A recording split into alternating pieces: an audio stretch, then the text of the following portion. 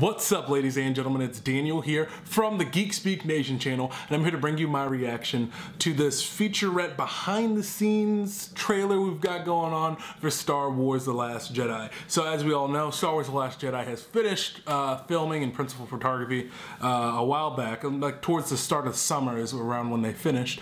And so here we are at the D23 Expo, and they have been releasing a lot of interviews and content and footage about all their Disney properties. It's been a really big event. So with that being said, let's take a look at what they're going to be showing us for The Last Jedi. I don't quite know what to expect going into this behind the scenes footage. I wasn't even expecting this, but nevertheless, let's take a look at this and see how it's going to go. Originally I thought we were going to be getting footage for Han Solo, or a trailer for Han Solo, but nah, that's not happening. That's not happening.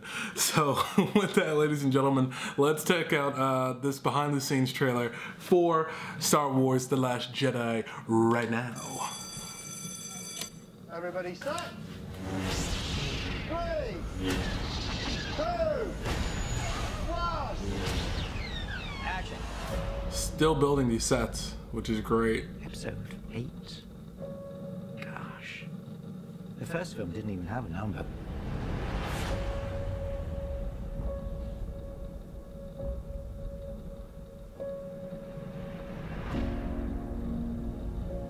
Okay, get Rey. Ryan has written a story that's unexpected but right. Some of the stuff that happens, people are going to be like, oh my god. Even though I think I know it all, they throw things at me story-wise I never could have imagined. And even though I like how they're going to do it's his the robotic second hand, though. trilogy, it feels like its own thing.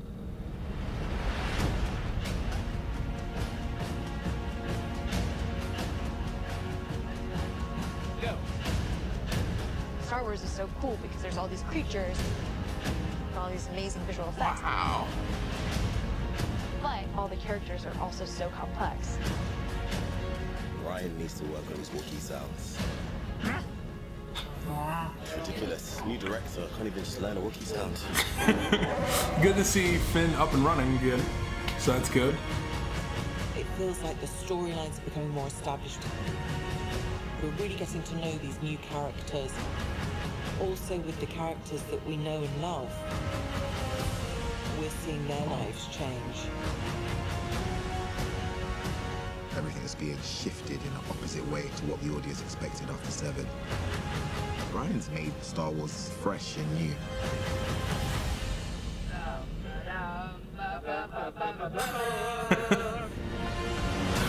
Ooh, they got him looking. They got Luke looking extra homeless. I'm hoping it'll be a little shocking, but I'm hoping it'll feel real and honest. It's our most ancient story of good against evil, told in the most fascinating way, but it has a real spiritual depth to it. It's about family, and that's what's so powerful about it.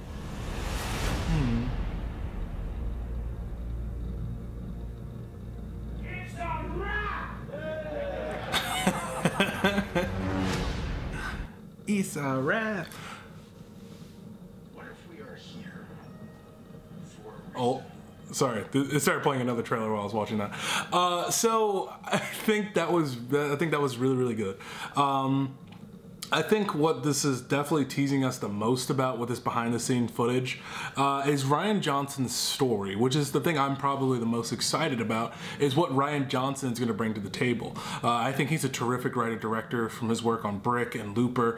I just think he is a really, really great director and writer. So for him tackling something like Star Wars, I definitely expect something that's a bit more introspective and definitely more personal and look looks at things at a much deeper level than before. And from what it sounds like, this is what we're going to be getting. I like the word that keeps popping up anytime someone mentions Rian Johnson's script for Star Wars is unexpected, shocking, you know, a completely different direction. It's still Star Wars, but it's taking characters in a completely different direction than what we expect.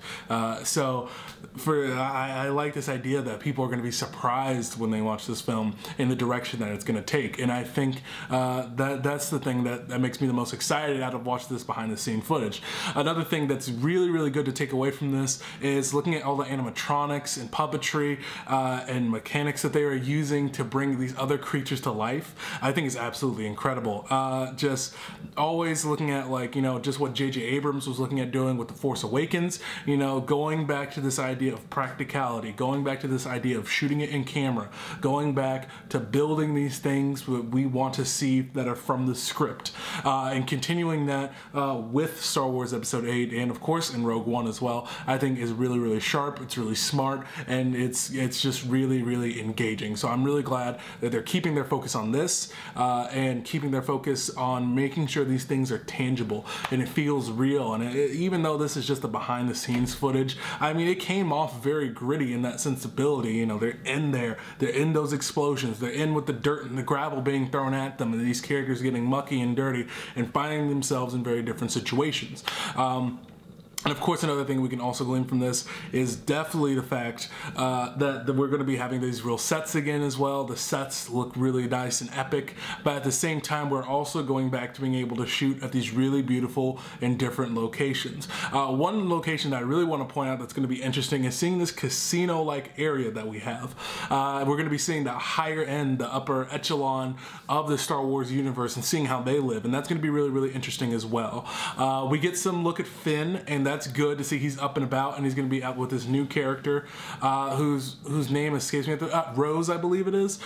He and Rose are going to be going on this adventure together and possibly setting up some romance, in case you're not shipping Poe and Finn already. But with that being said, you also see that speaking of Poe, he's going to be spending a lot of time with Carrie Fisher, Carrie Fisher's Princess Leia, and that's going to be great to see as well, and that she will be training him to be a leader. As it's been talked about in different interviews, that you know, they spend a majority of their scenes together. That'll be interesting to see. As well will Luke Skywalker and Rey, they will be spending their time together as well. And it's interesting, like I was mentioning when I was watching the trailer, that they're going to be handling his robotic hand by just putting, they just put little rings of like green tape, like he was a boxer, across his hand. And I'm just like, it's so interesting, like a rock climber. I just find it so interesting how simple it is to do such extraordinary visuals in movies nowadays. So I just love that little detail. That little detail just came out to me, and I was just like, that's nice how they're going to do Luke's hand. It'll be interesting to see where Luke is. He is gritty looking. He is down in the dumps, and he has been doing some soul searching, it seems, and it's seemingly that he does not like the answers that he is coming out with.